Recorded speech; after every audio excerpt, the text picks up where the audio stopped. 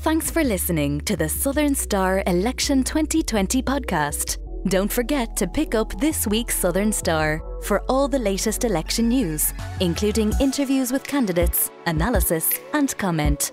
Available every Thursday in shops across West Cork and online from anywhere in the world via www.thesouthernstar.ie.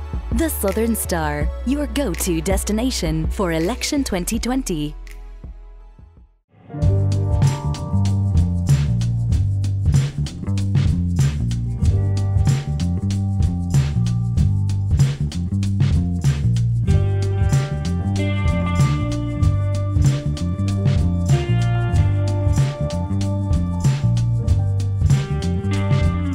Welcome to the Southern Star's Election 2020 podcast, the first in a series of podcasts in the run-up to the next general election, taking a lighter look at the people and issues connected with the voting process. My name is Siobhan Cronin, I'm the news editor with the Southern Star, and joining me today in this first episode is Cllr Holly Cairns, who recently announced that she would be running in the Cork Southwest constituency in the next election. Holly, welcome to the Southern Star podcast. How's the campaign going? So far so good. Similarly to our local election campaign, I think when you're not out campaigning it can feel disheartening. When we announced our local election campaign we were laughed at, we were told we didn't have a hope, and similarly to this one we're still not given a real, people don't think we have a real shot, I suppose. But when you're out talking to people and you're on the doors, that's not the perception at all that we get. People are ready for change. So it's really encouraging. The campaign's going great. We really enjoy doing that.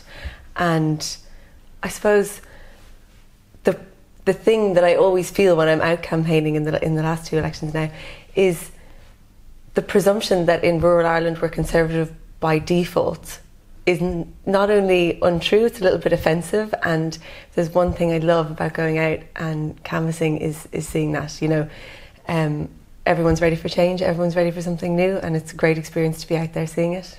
And do you think the issues are slightly different now that you're on the doorsteps regarding a national campaign than when you were campaigning for the local elections? Or are the issues the same no matter what you're campaigning for?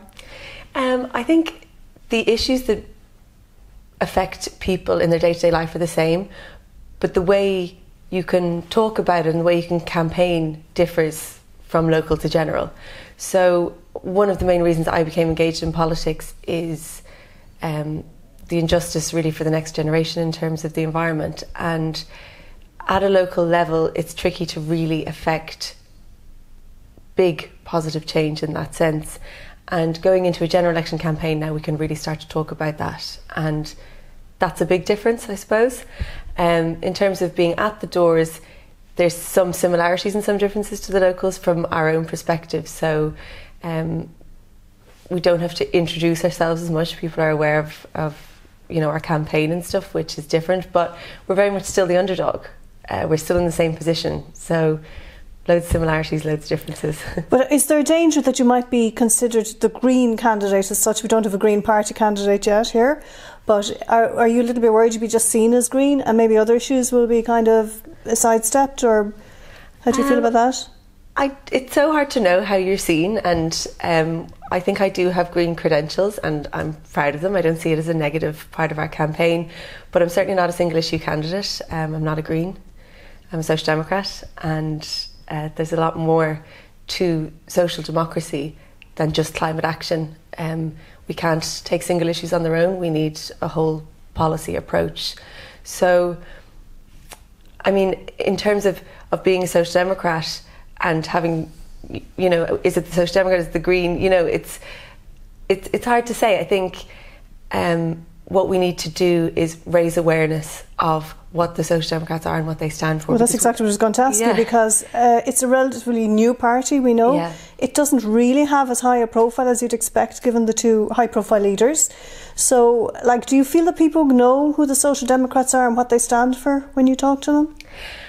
I think we have, in Catherine Murphy and Roisin Shortall, we have two of the most respected political figures in Ireland. They have done stellar work on exposing corruption in our country, things like the FAI recently. Roisin Shorthall has done stellar work in health. She led the policy on sláinte care, which is what we need now, real healthcare policy. So I think sometimes it's disfamiliar until you talk for a minute, and when people realise that there are leaders, and when they hear the names, they're the people you want in your corner fighting for you. Yes. And I think part of our campaign, of course, is to try and raise more awareness of what our party stands for and what social democracy is. And I suppose what it is it's about equal opportunity.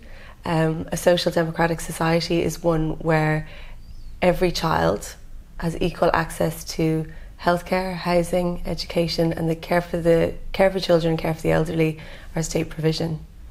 So I think sometimes when it's a new party and something new, people aren't sure about what it is, but that's what social democracy is. It's equal opportunity, and I think most people in Ireland are social democrats, just haven't quite realised it yet. And since the centenary and everything, it really kind of brings it to light. Since the foundation of the state, and we kind of think about what is Ireland, what is Irishness, and what are we all about. I think that's what we are all about.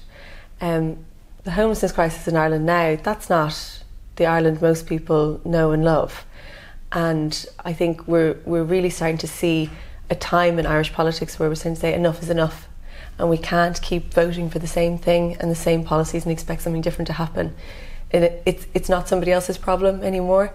Homelessness, for example, used to be something that only affected people who came into bad luck or bad times in their life, addiction problems. Now homelessness is something that affects everybody in some way or another. None of us are immune to it, and our children, our grandchildren, our friends, our family can be off studying. It's all well and good, but they too could be victims of homelessness soon. It's going to affect all of us, and for me and for a lot of my generation, I'll never be able to own a home because of the knock-on effect that this has on the rental market, and then the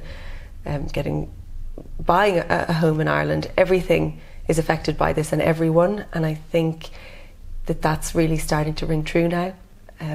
We've always had a dominance of civil war politics in Ireland, and that's understandable because we have this really unique history.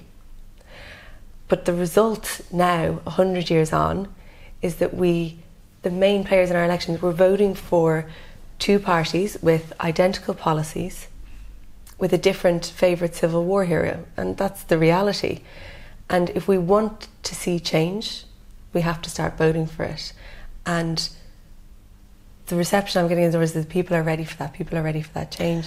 And can I ask you too, as a young candidate, relatively young compared to the, say, average age of our probably general TDs in the Dáil at the moment, are you disillusioned with the world at the moment in general? There's a lot going on at the moment, even as a climate change activist, politically, even the bushfires in Australia. I know you're involved in agriculture yourself, so do you not find the whole thing quite disillusioning, and how do you combat that? I think, globally, there's some disillusionment going on in politics and in the world. I think Ireland is a little beacon of hope in that. I think time and time again we've seen Ireland vote in favour of progressive politics and human rights in terms of our referendums, and if we could only just start doing that in our elections as well, I think we can see a real positive change. So I feel hopeful, along with the bit of disillusionment that you're talking about, and of course there's that too. But I think what I hope for is that we start seeing a style of politics in Ireland where we vote for the next generation and not just the next election. And I think, take Cork Southwest as an example, things like social issues and the environment perhaps matter a lot more to us now than they did even 5 years ago.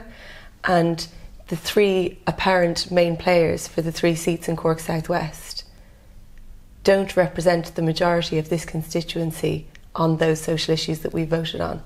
And I think there's a space there for somebody who does represent those people, that does represent that stance, Right.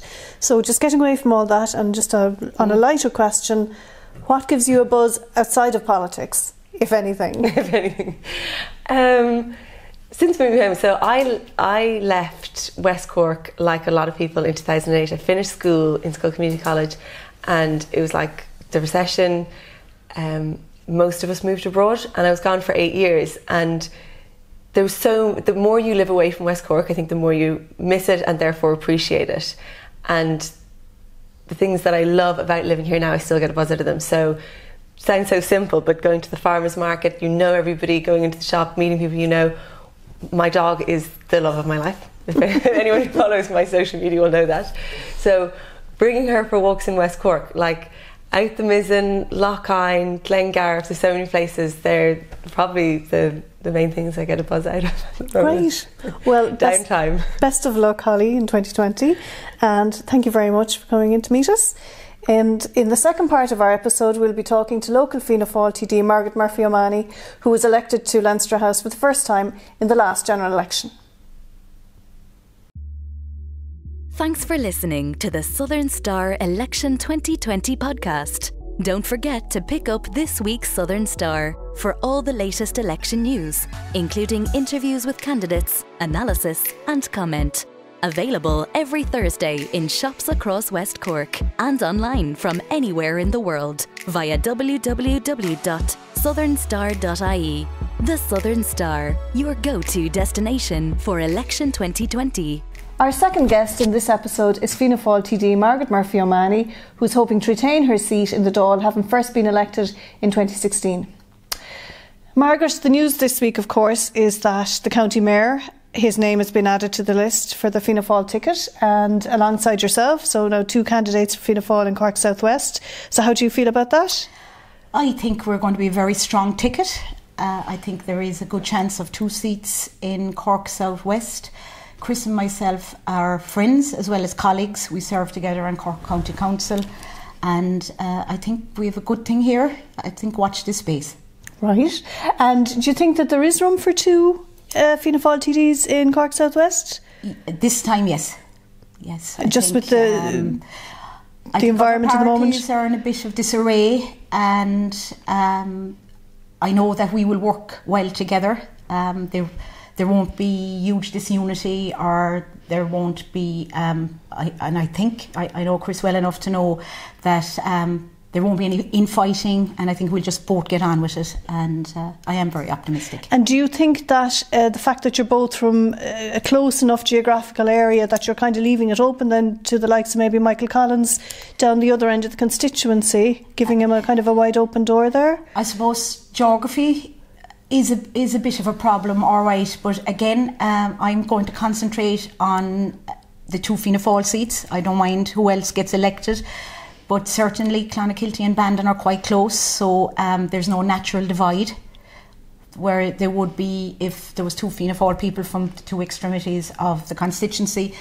But again, like, we'll just have to sit down, work it out, and I think this could be our time for 2 seats here, and we just have to get over the geography. We are quite close. I mean, I could walk to Clonakilty from Bandon. So it's not your obvious natural divide, but we'll come up with something. Okay. And you've just spent now your first term in Dáil Éireann, and you've been quite high profile in a way. We often see you sitting beside the leader on the Oireachtas report and that. How have you found it up in Leinster House? I think it's gone well. I'm certainly very glad to be there, and still hugely honoured that the people of Cork South West gave me that chance, and I hope they will again. And I think I've been very productive. I think I've mixed national and local politics very well, certainly to the best of my ability.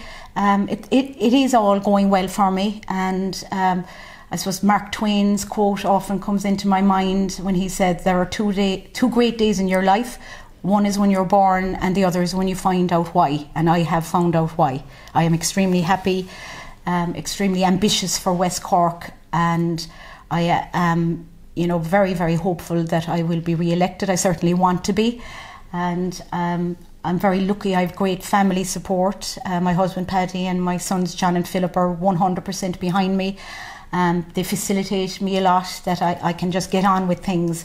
I think it would be quite hard if you didn't have that support. So I suppose I just really want to commend them for being so supportive. And I think it's not a woman thing to have good support at home, whether you're male or female. You just need someone that keeps the home fires burning. Right, because that was actually going to be my next question about the whole work home life balance, and it's not a gender issue, because we've seen with Jim Daly saying he found it very difficult. Yes. And the fact you're at a disadvantage by being in a constituency that's one of the furthest away from Leinster House. Yes. So how do you find the travelling up and down and the logistics of it all?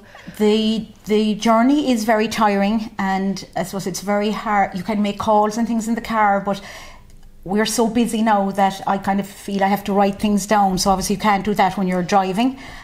Maybe the next time I might have a driver if I'm promoted. So we'll be optimistic, and I would love that for a lot of reasons. So it is tiring. I do find the hotel 2 nights very hard. I'm very busy during the day in Dublin, so I haven't time to think.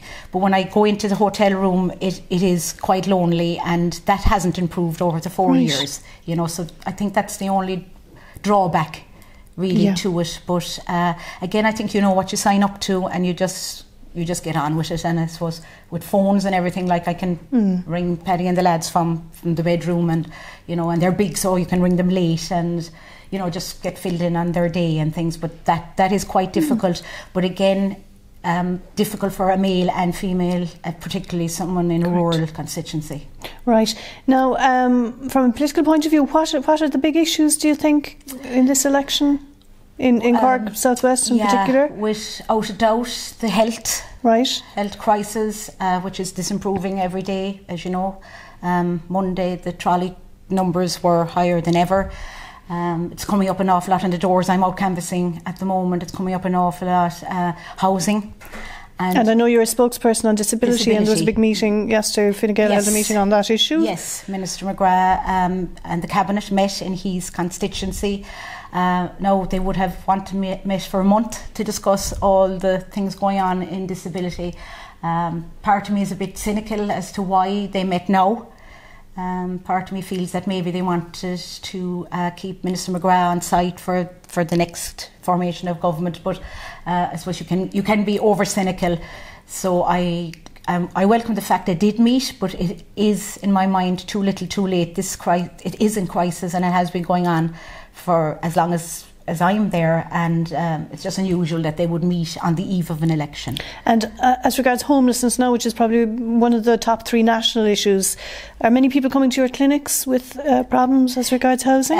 Oh yes, it would be a huge thing. And you see, the figures in Cork South West are a bit deceiving in that there are a lot of houses with 3 and even 4 generations living together, rather than being officially homeless or going on the streets as they would maybe in a city. So the figures are a bit deceiving, but it is huge. And like so many people living in a house, then it can lead to mental health problems, and you know, families falling out with each other. So there's a lot of a domino effect, and the figures just don't give the full picture. But there definitely needs to be a better supply of housing. That's what it comes down to. You know, there needs to be. Another thing with West Cork, I suppose, is rural Ireland seems to be forgotten. Everything seems to be about Bandon, and there is about Dublin rather. There is a big disconnect between the thinking of Dublin and especially West Cork, and the lack of broadband, the states of the road. We have people with no landline coverage, not my mobile phone coverage, and I think the lack of broadband is huge for students and for people who want to work from home. And it also, I think, needs to be rectified so that people will set up their little small business that may employ maybe 10 people. But when there's no broadband, it's very hard for people to set up. And like, we have very close proximity to the airport.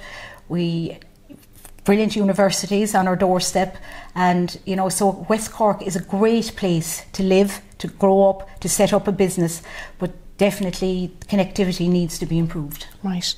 And just a final question that I'm asking everyone is, what gives you a buzz outside politics? And we spoke about this earlier in the week because you had your swim New Year's Day, and you said you'd like to do a little bit more maybe while swimming. Yes. So I suppose what gives me the biggest buzz that way is I love walking my dog, and I do get a big buzz out of that, and I find it you know, it gives me energy. But as people know, I swim once a year with my party leader, Micheál Martin. We do it for the lifeboat in Court McSherry. And every year I do it. This is my 6th year, I think. Every year I come out saying, oh, I'm going to do this myself, because it's great fun and all that, and it's not easy, but it's certainly like so invigorating. And we believe there are mental health benefits now that have been discovered. Yes, yeah. And as I say, I've only done it 6 times, but each time I've come out saying, God, I take on the world, you know. Yeah. So it's certainly, maybe not now for the next few months. I think the next few weeks I could be busy. You could be canvassing at that down in Lochine or over in Sandy Cove, maybe. Yes, yeah, but it's certainly one I'm going to take up. Great. Thanks very much, Margaret. Thank you. Thanks for listening to the Southern Star Election 2020 podcast. If you enjoyed it, please make sure to rate, review and subscribe on iTunes, Spotify, YouTube, Acast, Stitcher, or wherever you get your podcasts.